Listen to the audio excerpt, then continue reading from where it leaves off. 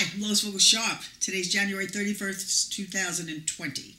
And let me start with the prayer. This is the prayer that the Holy Spirit gave me some few weeks back. We come to you, our Father, and we ask you in humility to please step in and help us. Our world and our country are messed up by the evil one, and we need victory over his attacks upon our land, upon our hearts, our souls, our minds, and our bodies. Help us, O Lord, to be the sons of God, so we can fulfill our purposes in this world that belong to you. We rebuke all evil that is trying to take your children and your planet from you in Yeshua's name. And we call for the kingdom warrior angels to come and help us in our mission to shine your light, Father, to the world, so souls can be saved and come into your kingdom, rather than be destroyed in the devil's kingdom. Help us, Father, to love one another the way we are supposed to, for this is how the world knows who are the true sons and daughters of the Most High God. We thank you, and we will continue to pray with all our hearts that we can be true sons and daughters that will touch the lives of all we meet. In Yeshua's name we ask. Amen. I got a word this morning from the Father. Well, the Father, and then Jesus spoke too again. Got it between 5 and 5:30 in the morning. I have a word for my people. You must listen to what I have to tell you, because the time is at hand. Evil has made its moves to go full force attack on America, and it is so very frustrated that it cannot stop the movement of your president, that it plans to throw a monkey wrench in these impeachment trials. It will continue to harass your president until the crash openly shuts down the system. Right now, behind closed doors, everything is tumbling in free fall. But you have not seen this. I allowed the evil one to stop the manifestation of this woe for the short time, as many things are in full force to attack your land. I see the wave of sorrow coming against the world as this woe is upon you. It has been a bit of a roller coaster, as your country is so split down the middle, and many who believe in my son Yeshua are on the wrong side of the fence. They have no idea I have chosen your president so he can protect your land from the evil takeover that has been moving in for many years subtly. Those of you who truly love me will see a crash like never before and never will be again, and it will lead to the fourth seal opening. But for now, the day upon you is enough to suffice. One move at a time to prepare my safety arks, so I must call out my gold and my silver to rise above all else in value, for you will use it for my safe zones. Corrie ten Boom had a correct view shown to her, and the 5 zones in America are safest places to be in. Coastal lines will be zones for my tsunamis to hit and wipe away many who despise my son and my love for you. Evil will stay in cities where zombie-like activity will abound, as their minds become more and more reprobate as evil takes them over. Mountain areas will be the places to go where cities do not exist and farmland is everywhere. But you have to take into account earthquake zones, for the land will crack everywhere, and it can, under the pressure of beneath it, that is mounting up from your earth, which is no longer stable. For the season is over, and evil has disrupted the flow of everything. When I tell you it is like the days of Noah again, it is so. For reprobate minds were everywhere then, and they are once again taking over mankind and manipulating his thoughts, so evil can fulfill its purpose of the destruction of mankind and raising up its own hybrid man-like animal, robot creatures, and everything else that Satan get his hands on to pervert the image and likeness of man, which you know is our image and likeness. I know these words are hard to grasp, but there is no other way to explain what evil is doing. This impeachment has been to stop my move of keeping America and Israel safe, but it will not stand, for America must hold its own during these end times. My people must have places to be able to go and dwell while my indignation pours on the earth. Places everywhere that will be safe from harm, even though there will be weather phenomena around them. They will be able to withstand the waves of extreme temperatures and wind and rain and snow and sleet and hail. My protective covering will be upon them, and you will be directed to build with the uttermost strength and durability to keep your building safe. More than worrying about evil coming to get you, you will need to focus on safe housing from the weather conditions that will be extreme all over the planet. Evil will be snuffed away. And at that moment, I got led to look at the clock, and it was 5:55, which means revealing things. So God is revealing things to us. Evil will be snuffed away one person at a time from my earth. My people who do not listen will also fall by the wayside into the ditch and suffer during this time. But those who love me will be with me forever. Then Jesus steps in and he talks. My true bride will believe and follow my directions. All others will have to stay in the outer court. But my bride will stand right next to me and rule and reign on the earth with me, Yeshua. So we are here, my love. And the battle rages on as evil rises up. Look up and know your redemption does draw nigh, and I will have the angels gather you up at the proper time. You are mine, and I am yours, and we will be together for all eternity. We are one, so do not fear what man can do to you. Use the gifts of the Spirit to see clearly what you must do to survive the storms that are upon you. Time is closing against evil. You will see my power and my glory manifest on the earth like never before during these end days. I love you, and fear not, for I have overcome the world. Love Yeshua and our Father who art in heaven. And I want to share something about this 1-2-4 time frame. Most of you know it. It was a time frame God showed me. I left my body. My son was born dead, came back to life. It's a whole scenario. You want to know the story, go back and find the videos on the 1-2-4 time frame, and it'll explain what it is. It's too long to get into it every video that I do. But it was a number God showed me, 1-2-4. It had significance of our birthdays, and it also represents the time frame we're in. The time frame we're in is we're being led back to Eden. We're going to be meeting with the Lord. We're going to get gathered up in the rapture, meet him in the air. And we're going to have a life forever with our Lord. All right? And during this time, before we get gathered up, we're going to be led to safe zones, safe havens, safety arks, whatever you may call them. Just like Noah built an ark, we're building arks of safety. Because the Bible tells us in Isaiah 26:20-21, my people go behind closed doors for a little while my indignation pours out on the earth. The closed doors are the arks of safety, the safe havens, where we will be in these communities and the doors will close behind us. And we will pretty much stay there. We will be self-sufficient communities, but only the true bride of Jesus will be allowed in. Because there will be no backbiting. There will be no people that are out to destroy us through their reprobate minds, those that have swayed to the world and are walking with the devil, that call themselves Christians. There are a lot of so-called Christians out there that are not. You know them by their fruits. You know them by their fruits. And the fruits of the Spirit, they're not apples and oranges. They're love, peace, joy, patience, gentleness, humility, faith, all these things, joy, all these beautiful emotional feelings that God gives us. It's not those that are nasty, looking to destroy one another. It's for God's true people. And God's true people have love for one another. We're not looking to find fault. We're not looking to point out faults with each other. We're looking to uplift each other. We're looking to help encourage one another. We're looking to tell each other, you know what, it's okay. We're going to make it. Yeah, but I'm having a real issue in my life. It's okay. You're going to make it. Because the Bible says you're predestined to be conformed into the image of Jesus, Yeshua. Therefore, it will happen in your life. And everybody's at different levels. So somebody that's walking with the Lord as many years as I have to be very patient with a baby Christian. But we have to recognize who has wisdom and who is still immature in the Lord. And you have to have enough humility in yourself to know your positions. We all have to be humble enough in ourselves to know our places and not use pride and put ourselves in positions we don't belong in, because that's when you fall on your face. Because there's a place for everybody in God's kingdom. Everybody.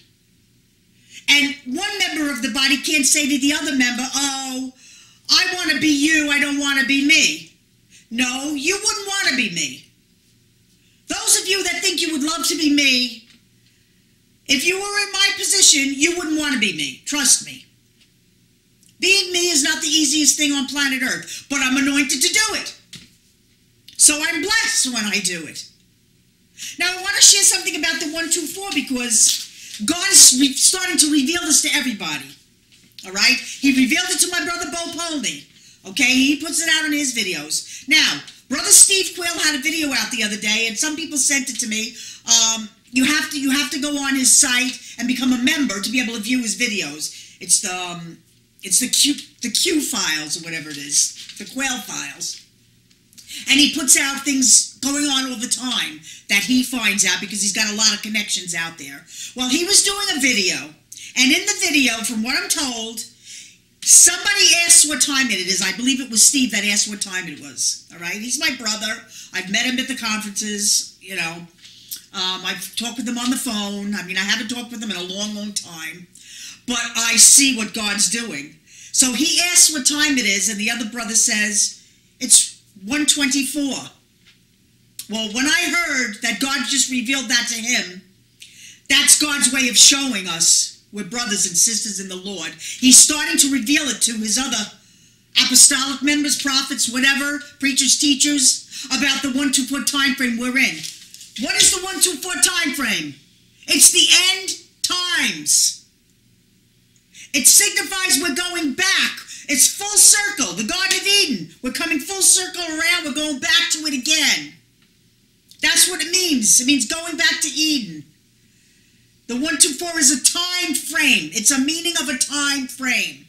And we are in a time frame now where the body of Jesus Christ is rising up on the earth and taking her rightful position. It's going back to the book of Acts, the way it was in the book of Acts. There was a lot of persecution back then, and it's going to happen again. It's happening now where the other side actually hates us, absolutely hates us. And Christians, that so-called Christians that hate me, you're not a Christian.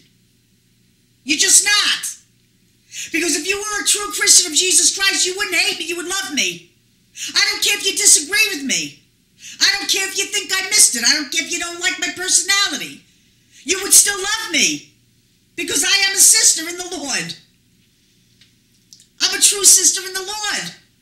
And I have love of the Lord in me for the people. That's why I do these videos. That's why the Father speaks to me with his words. Because I bring his love out to the people. Because those that know my heart of hearts, they know me. And they know my person. When you get to know somebody, you understand their mannerisms. You understand their ways. And everybody has their different ways. I live in New York, folks. We talk totally different from the rest of the world. All right? We tell it like it is. That's just the way we are. I came from being a very shy person who never opened my mouth to a person who now goes out on the internet on videos and tells it like it is, regardless of what people think or say about me. Because I got delivered from being insecure that way. And I am quite confident in my relationship with my Father. I know he loves me, and he loves me for who I am, faults and all. And he's perfecting me to be like Jesus, just like he is you. That's what he's doing. So whatever faults you have and you think, oh, I can't help it, I'm missing it, know that he's going to fix it. He's going to get you to the point where you walk out of that sin in your life. You will walk out of it, trust me. Things that you've done before, you're not going to want to do anymore. You just won't want to do them. It's just the way it is. When you become closer and closer and one with the Holy Spirit, you start to act like him. You can't help yourself. You just do. And you just have love for people. You just have love. You can't help it. It's just there because that's how he feels. So you start to take on his feelings and his emotions. And it couples with your person. He doesn't rob us of our identities. He brings our true person out. Because he makes you feel free in who you are. You can feel free as a child of the Most High God, and that's what it's all about. So God is revealing the 124, and I don't even know if Brother Steve Quayle even knows about the 124 thing and what happened and the out-of-body experience I had. I've shared it a couple times. I know he's so busy, he probably doesn't watch my videos, but if anybody knows him or has contact with him, let him know that that 124 that he was shown that day is God revealing the time frame of what he showed me when I actually had an outer-body experience and those numbers appeared to me. And after those numbers appeared to me, an outright miracle came to pass. My son was dead, came back to life. I saw them again when Gary was in the hospital with an issue with his heart. Had total healing. He went in, they were going to have to put a stent in his heart, and there was nothing wrong. That the doctor was embarrassed. I said, don't worry about it, doctor. God stepped into the picture here, and I'm very thankful. So, we are here, folks. The impeachment trial, they just decided they're not going to take more witnesses. That's a plus for the Republicans. But of course, the other good side is going to say that we didn't have a fair trial. I just want to throw a couple things out here. I've been watching it enough to know what the real facts are. The real facts are the Congress didn't do it constitutionally. They subpoenaed people. They didn't have the right to do it. They didn't even call for the impeachment without taking a vote. They did everything unconstitutional. Now they want the Senate to take over and fix the garbage that they threw at them. They bring the impeachment to the Senate, then the Senate votes on it. The Senate's not supposed to have to do a whole other, get witnesses and do all these things, because they didn't do their job and they wanted to rush it through before Christmas so that they could say our president was impeached. It's all a sham to try to discredit our president so that he doesn't get elected again. And I'm going to tell you another thing. We had best elect this man again. He's the only thing bringing safety to our country. He's the only thing buffing up our military in case we have attacks. If the other side gets in, if we get somebody in like Bernie Sanders, who's an outright socialist, it all sounds great, everything's free, but nothing's free. Salvation isn't even free. Think about it for a minute. You're going to say, what? Salvation is a free message. But how do you get saved? What do you have to do to get saved? You have to accept what Jesus tells you is truth. And you have to pick up your cross and follow him every day. That's what it is to be a follower of Jesus and to be saved. To accept the salvation message means you follow Jesus. You lay your life down and you follow him. So you have to give up your life to get saved. So it's free in its own way. You don't pay for it. But you still have to do something about it to be a child of the Most High God. Because you're called to be a follower of Jesus, Yeshua. And there are a lot of people that say they believe in Jesus, but they don't follow him. They believe in abortions. They say they're Christians, but they voted for Hillary, who was for abortions, who was saying that the Bible is outdated and we need to update things. The Bible never changes. It's the same yesterday, today, and forever. It's never going to change, ever, ever, ever. So we have to be very careful in who we're following and who we're saying we are. If you want to follow Jesus, you need to follow him with all that you are. Daniel 12:4 talks about the end times. 124, 124, 124. I had no idea when I got this 124, the significance of what it is. And now God is starting to send it out to other people, apostles of the Most High God, and he's revealing it to his people, the time frame that we are in. We are in the end times, folks, so we need some serious, serious prayer.